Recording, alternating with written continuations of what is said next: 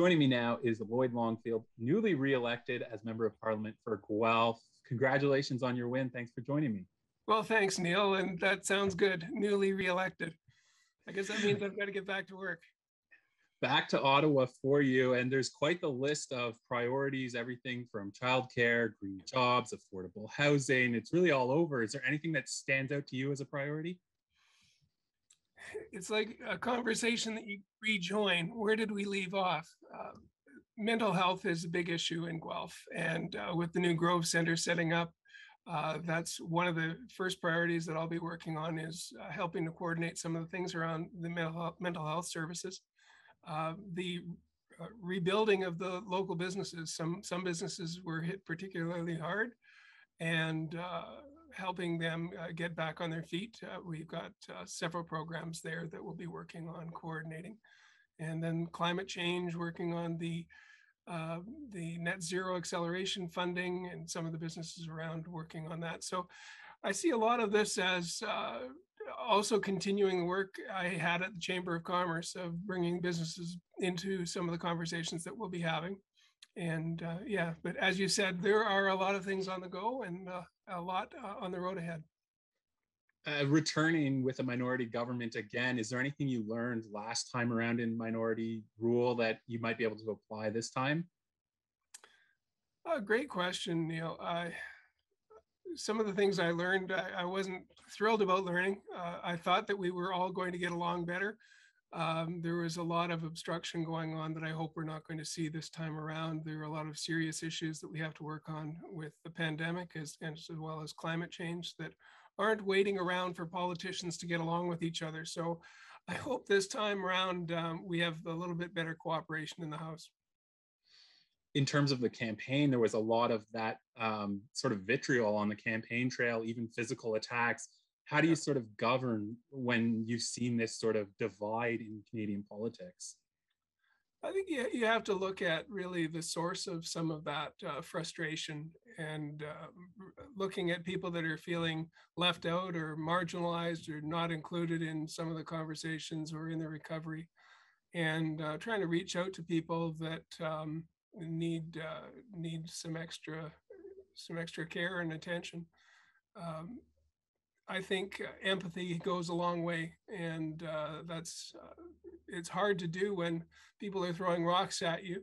But I think the Prime Minister was showing that we have to lead with empathy. There is a line that you can't, you have to step back from, as well, to say it's not okay to put other people in danger, and it's not okay for you to go ahead with your agenda at the expense of other people's health and safety. Working across the different levels of government is always, very important for all three levels to work together. So where do you see opportunities there? Locally, we're very fortunate. Cam and Mike and I get along really well.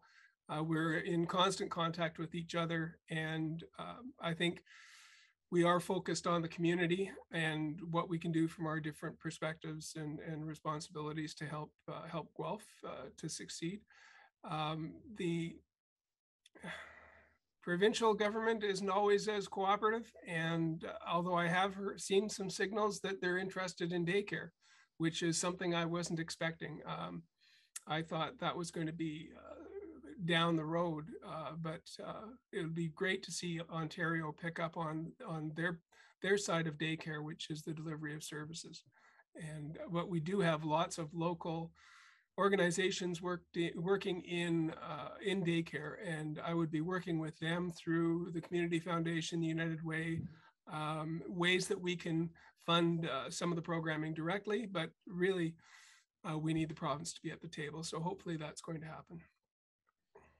And are there any things you see as a priority for Guelph that maybe aren't as big priorities nationally, but that you want to focus on here in the community? Guelph has a real issue around housing availability. We've been working on the supportive housing, on the helping people get from homelessness into some type of housing or shelter. But there's also the first-time home buyers that are really getting slammed. And we need to look at ways of helping create supply for people, as well as deliver further supports for people that are trying to get into their first home. I know it's early. Do you have any thoughts on how you start to go about that?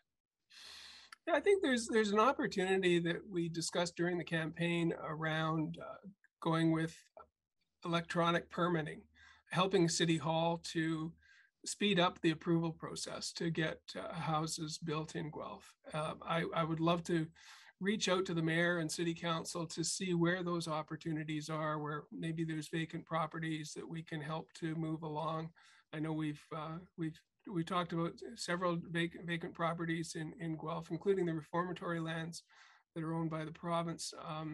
How do we start to advance those projects that can create more housing in Guelph? And I know we all want to do it, but each of us has a different piece of the puzzle that we need to try and fit together.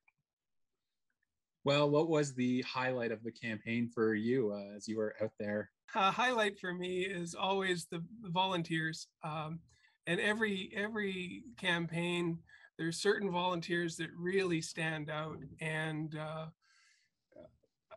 I'm hesitating to start naming them because then you leave people out. But the way that the community engages, the volunteers step forward and help out with just the process of democracy, regardless of party. But a highlight for me was seeing volunteers coming out. I wondered whether we were going to have trouble because of the pandemic, but we all wore masks and we all, social distance. And at the doors, we took 4 steps back from the door to give space for the person answering the door. But the volunteers showed up just as they always do. So that was a real pleasant surprise for me.